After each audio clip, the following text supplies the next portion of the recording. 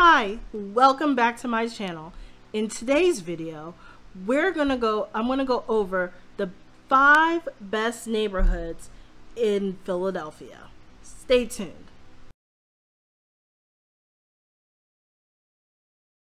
It is full of neighborhoods, and there are 5 best neighborhoods that you may be interested in.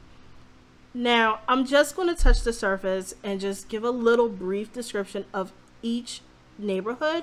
And later on, and again, if you subscribe to my channel and tap the little bell, you'll get a notification of when I come out with additional videos, taking a deeper dive into these 5 neighborhoods or any other neighborhoods that are in Philadelphia. So, the first best neighborhood in Philadelphia is East Mount Airy. Now, East Mount Airy is in the northwestern section of Philadelphia. It's actually pretty close to, you're about like a neighborhood away from touching into Montgomery County. And where it is, you can easily get in and out of the city to get into Montgomery County, and you can take the major road from the major artery, which is 309, out to Fort Washington and to the Turnpike, into the Pennsylvania Turnpike. Now, East Mount Airy is one of the top hottest affordable neighborhoods in the nation. We have a main street, that's Germantown Avenue, and the homes are extremely affordable. There is a rail, we have the regional rail that rides right through East Mount Airy, so it's easy to get in and out of Center City if you work, or if you have friends and you want to go and enjoy the local scenes in Center City. Either way, it's extremely accessible, and a lot of people like to move to East Mount Airy because you have that vibe. The family or the homes are a little bit bigger, and you have more opportunities to have a yard and possibly a backyard. And as well as the homes have that old world feel and of Victorian homes and different architectural aspects that gives the homes a lot of character. And the median sales price in East Mount Airy is $430,000. That's the median sale price. So it can be extremely affordable. And in East Mount Airy, there are twins and rows. They consist of either twins or rows, and even singles. But of course, the singles do cost a little bit more money. And East Mount Airy has a main street of Germantown Avenue, and that stretches pretty far. You can get easily into Chestnut Hill and enjoy the shops and the restaurants in Chestnut Hill. There's also boutique shops on Germantown Avenue in East Mount Airy as well. Number 2 is East Falls.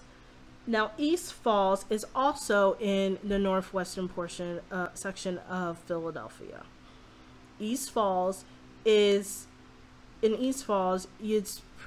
really accessible as well to different major roadways and highways, such as Route 1, which will take you either up to Roosevelt Boulevard, that will take you to the far northeast, or you could take Route 1 to get in the opposite direction and take City Line Avenue out towards Delaware County, and even parts of it touches a little bit of Montgomery County, but mostly Delaware County.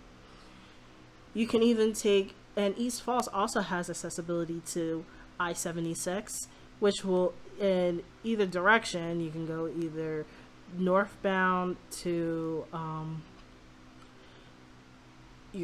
or east, I think it's east.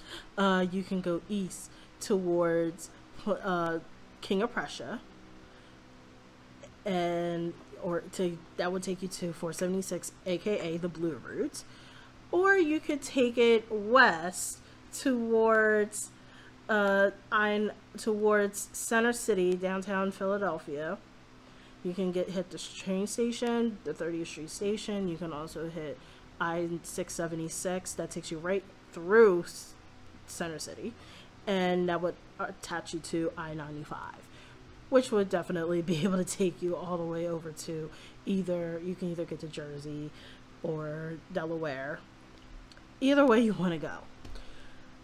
East Falls has two major routes, not only so much two major routes, but it connects Kelly Drive, and as well as there's the East Falls Bridge, which connects to Martin Luther King Drive, and those routes are known as alternative routes to the busy I-76. Now on the weekends, and Martin Luther King Drive, which is on the opposite side of the Schuylkill River and parallels with Kelly Drive, is mostly closed during the warmer months on the weekends, because we have a lot of races, a lot of people jog, and people bike, and people just like to sit around and exercise on Martin Luther King Drive. Now Kelly Drive is mostly open all year round, all the time. Now both ways are open all year round, except Martin Luther King Drive is sometimes closed on the weekends, between months of March to October, where it's the warmer months, where people do their races. On Kelly Drive side, we also have Row House Road. That's further up, closer to Art Museum area, and there is the regatta races that happen every spring. Now, and people like to go to Kelly Drive to either go, not only fish, they do that on East Falls Bridge. However, they like to go run, bike, and enjoy the scenery of Kelly Drive. Now, Kelly Drive, it can be a very dangerous road, as well as Lincoln Drive, which they both serve as borders around East Falls. And they can be, because of the roads are pretty windy, they can cause a little bit of accidents if you're not careful. Now, East Falls is home to several schools such as William Penn Charter, Thomas Jefferson University, the East Falls campus, as well as Drexel Hill University School of Medicine. And a lot of people like East Falls because of the scene, the local scene, which includes, there is a main street which is known as Ridge Avenue, which is very close to the Schuylkill River, and Ridge Avenue is where there is a lot of shops, there's a lot of restaurants and eateries, and people like to hang out. They do have festivals that are in the area. Now, the median sold price in East Falls is around $261,000. Now, there is some new construction as well as in East Falls, and it's also considered an affordable neighborhood in Philadelphia. Number 3 is Fishtown. Fishtown is a fun place, and I like to walk the streets of Fishtown. There's always a new boutique and a new restaurant. It's very heavy on the food scene, and Fishtown is in where it's located. It's by 95. I guess it's a portion of North Philly, but not really.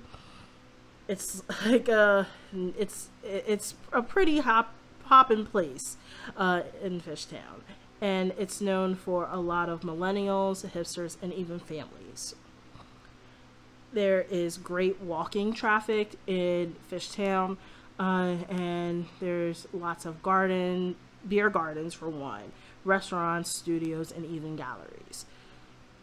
And there is a trolley that runs by on East Girard Avenue, which takes you that runs straight through into West Philadelphia, that's Girard Avenue, and there is a park called the Penn Treaty Park, which is a nice park, which is right where you could definitely see the Delaware River. It's right there by the river, and it has a field, and which is fun because I actually went there and it was pretty fun to go see, be able to see Jersey from the park.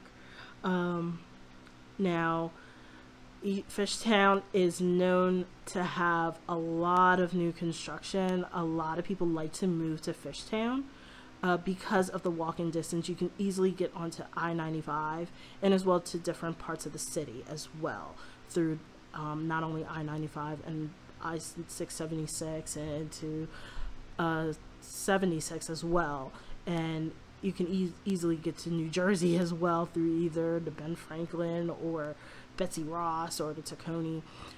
You get into Jersey pretty much extremely very easily from any parts of Philadelphia, but especially Fishtown. Now, the homes are mostly row homes or even twins. I don't think there's really too many singles there. However, the median sales price in the area, which I believe is pretty low, but the median sale price is $172,000. Number 4 is Northern Liberties.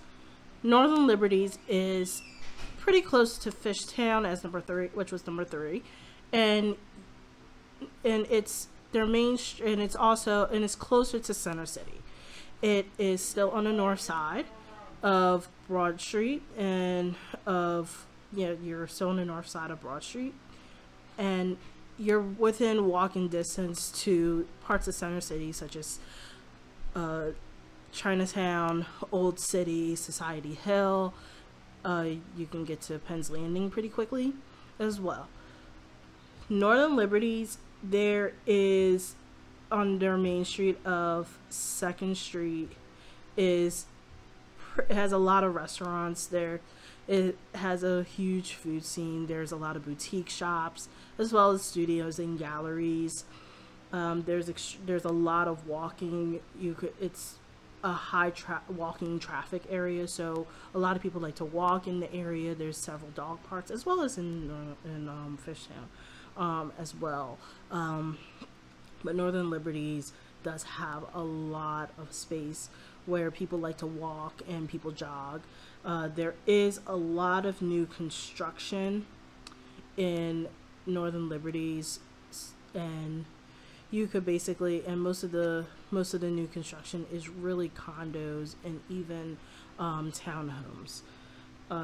Now there is the Piazza, which is basically a campus. It's not necessarily a campus, but it's where you can eat, sleep, and play, and you can basically shop at the local stores, grocery stores, and restaurants and boutiques, and even craft.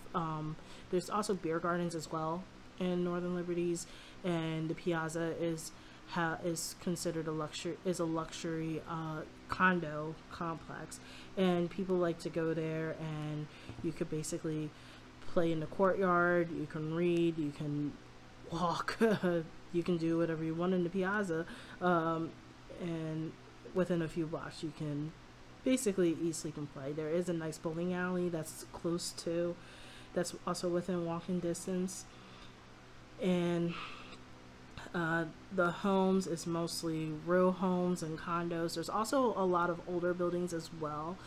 Philadelphia, they all have old homes as well. That's, totally speaking, but there is a lot of old world charm in Northern Liberties, and the median price of the homes are going for $535,000. And lastly, number 5, which is Rittenhouse Square. Now, Rittenhouse Square is located in basically right there in Center City.